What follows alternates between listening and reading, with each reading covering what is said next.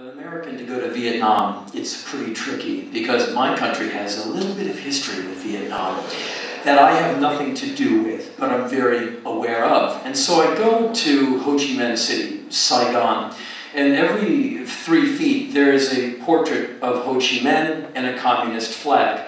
Everyone I met was back-breakingly friendly. It was ridiculous how nice they were to me. Welcome to Ho Chi Minh City, poor loser. And they love to remind you that you didn't kill us, we're still here. You went home, we're still here. Have some communist food. And I like that. I'm like, wow, look at these people who can't be broken. So I hired a tour guide. I said, take me around, tell me something I don't know, and make me learn a thing or two. And he said, okay, are you ready for some anti-American sentiment?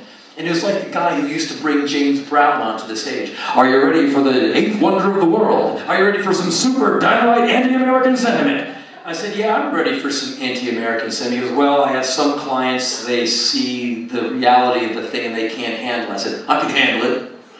And so he took me to a place called Cu Chi, which is a place one can go, pay some money, and crawl through some of the tunnels of the Ho Chi Minh Trail. And they had to widen the tunnels for Western visitors because we never miss a meal. And so I'm crawling through, and the guy's crawling ahead of me, shining a light behind me. Otherwise, I'm in complete darkness. And they have like bug-out steps. Like every 20 feet, you can get out and come back to the ground. And you go segment by segment. So you do one, and people go, okay, I crawled through the tunnels at Cu Chi, I'm done. I'd say to the guy, let's do another segment. He's like, okay. And we would go, and some of these segments, like, you can barely fit through. And there was these moments like, I'm not going to be able to do this. And I got pretty, you're like, wow, it's dark, it's really hot, there's no really breathable air. I'm freaking out. No, keep going forward. And finally you get out of it and get to the end, and now like we're both kind of, I go, let's do another one. I think I did like 4 segments. The guy's looking at me like, what a pain in the ass you are. And so finally, the last part of this little tour, they had several tents. So they had this propaganda film from 1968 or 1969 in different languages. So the French people go into the French tent, and everyone else goes into the German tent or the English tent. And I watched this propaganda film from back in the day in English. And it's this black and white footage of Vietnamese people in their villages with this kind of, drumming, parade music in the back, like on the victory kind of music, with someone doing this like hilarious voiceover as they show a young girl waving at the camera. This is Little Tron. Little Tron has killed more Americans than all of her friends. She's the envy of the entire village. Her parents love her because she loves to kill Americans. Maybe she'll take her baby sister and teach her how to kill Americans. They go to another village. This is Little Boy. What's his name? I forget. He's killed 4 Americans. Yay! And you see that these people were just not going to be broken. You're going to have to kill all of them, otherwise they're going to keep coming. And people with that kind of will to live, you cannot not admire it. And I'm going, wow, this is really stunning. And the guy sat down, my tour guide said, you're not mad? I went, no, I'm not mad. I'm awed. I'm sad that so many people died, so many Americans, so many Vietnamese, and whoever else, Cambodians and Laotians and all of this. But damn, this is inspiring. You people are just not taking no for an answer. He said, nope, let's go to the War Museum, where you go room after room of babies in jars, the product of tons of dioxin being dropped from miles over the ground. Like we basically bombed farmers into the Stone Age. And you go into one room, it's nothing but posters from other countries in solidarity with Vietnam. And you realize, me, an American, realized for the first time, countries all over the world were looking at our invasion and occupation of Vietnam and just said, what a bunch of bullshit. And the artwork of these posters, like, solidarity with Ho Chi Minh. You realize a lot of the world has looked at America and went, you motherfuckers.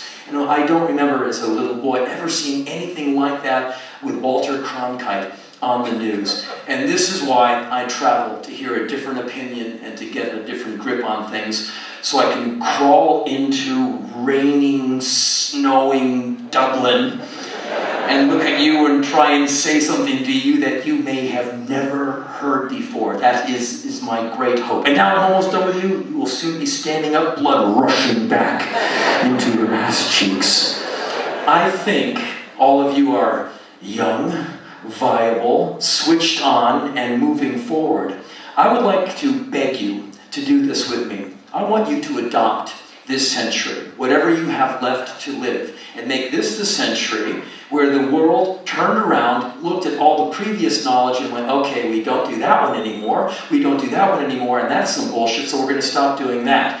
And what I mean is, basically, I think, and this may be me in my utopian naivete, but I think that all wars are unnecessary, and I think that the world should just fucking stop it. You know, and I'm not trying to get an awe moment from you, because you can easily say, well, World War II was really fucking necessary. Yes, but I'm thinking more preemptively. Well, Adolf Hitler had to be stopped. Adolf Hitler needed an Al Green record and a hug. Adolf Hitler needed better parenting. Adolf Hitler needed to be surrounded by millions of Germans who would have just said, he's funny! You want me to kill a bunch of Jews? No, Adolf. No. Like my country, when Bush said, so he's for freedom. We're going to go freedomize Iraq. We're going to democratize the country. We're going to have to kill about 150,000 of them a day to do it, but and then we're going to get the oil. I mean, we're going to free them. And we're going to have schools and literacy, and they're going to teach me how to read. And we're going to teach them how to read. And my country kind of went, okay. I mean, it happened on my watch. I mean, I would know this is bullshit like millions of other Americans, but they still did it.